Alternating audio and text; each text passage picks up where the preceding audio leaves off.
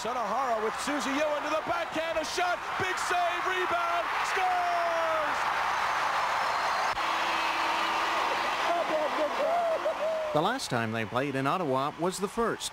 Canada wore shocking pink and shocked the opposition, outscoring it 61-8 to win its first world title.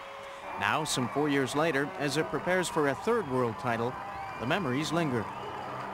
Oh, it was excellent. As soon as we walked through the door, I looked up and I thought, oh, I remember this so well, and I wanted to get another taste of it again, and it was really enjoyable playing here again.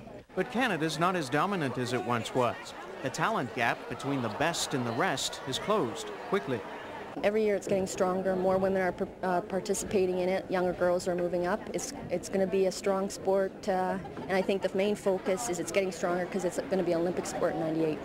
I think the quality is going to get only better much more quickly in the years to come. I mean, this is still really a relatively underdeveloped game for women. Only one woman has developed beyond expectations. No one has excelled more than Manon Rhéaume.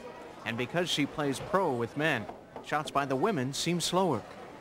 Yes, it's tough for that because I have to adjust my timing with the shot, and so this week it's real good for me. Every day, I work hard with my concentration to adjust the timing. Rhéaume is the star, but the future of the team is found up front.